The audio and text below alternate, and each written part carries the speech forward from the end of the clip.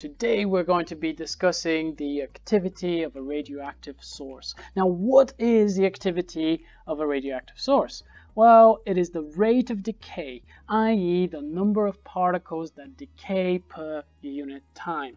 Mathematically, we can write the equation for activity as delta n divided by delta t, where delta n is the change in the number of particles. In other words, it's the number of the radioactive nuclides that have actually decayed per unit time. Normally, this is measured in per second, and the unit for that is known as the becquerel. So the base unit for that is actually seconds to the power of -1. For instance, if we're to have, let's say, 1,000 decays per 1 second, well, this means that our activity will be equal to essentially 1,000 becquerels, like so. So this means that there are 1,000 decays per second. The other really important quantity that we're going to be using in our study of radioactivity is known as the decay constant, and that is the probability of decay of a single nucleus per second.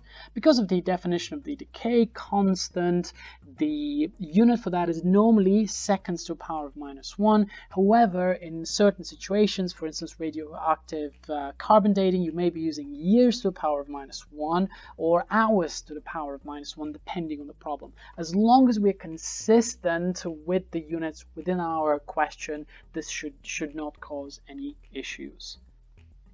Because the activity is equal to the number of particles that decay per second, and lambda is the probability of decay of a single nucleus, well then our activity A will be equal to our decay constant times n, where n is the number of particles. Notice that in this equation here we had delta n, the number of nuclei that have decayed. So those over here are particles which have decayed. I'm just going to write this over here.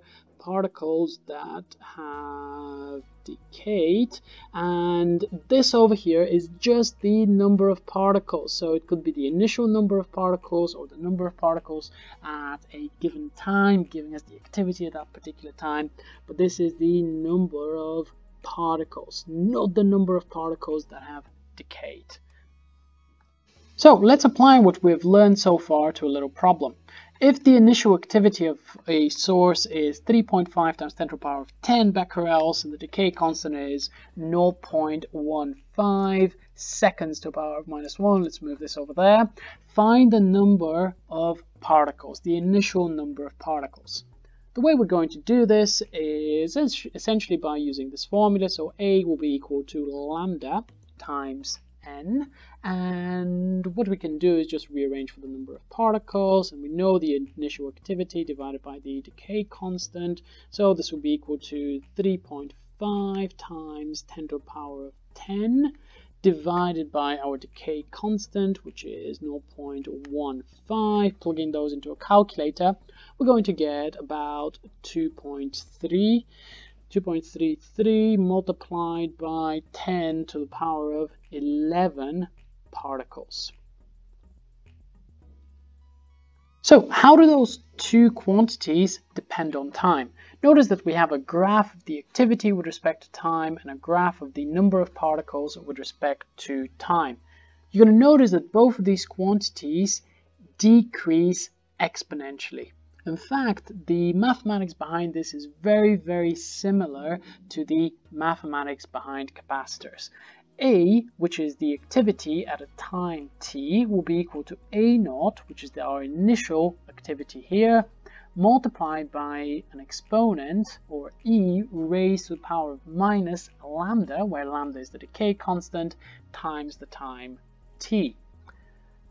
Exactly the same relationship is also true for the number of particles. N is equal to n naught, where n naught is the initial number of particles, lambda is the decay constant, and t is the time. So let's focus on one of those equations and let's see whether we can rearrange this equation for the time, which is quite a typical exam problem. The first thing which I'm going to do is to rearrange for the exponent. So I'm going to write that n over n naught will be equal to e to the minus lambda t. The only way we can deal with this exponential would be if we take the natural log of both sides. So I'm going to say that ln of n over n naught will be equal to ln of e to the minus lambda t.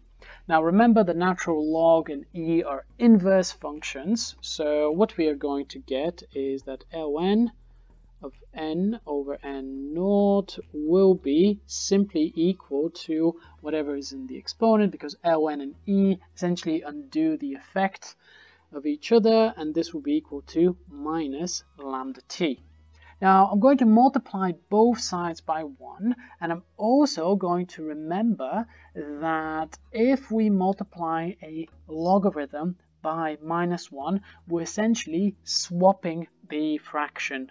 So lambda times t will be essentially equal to the natural log of n naught divided by n.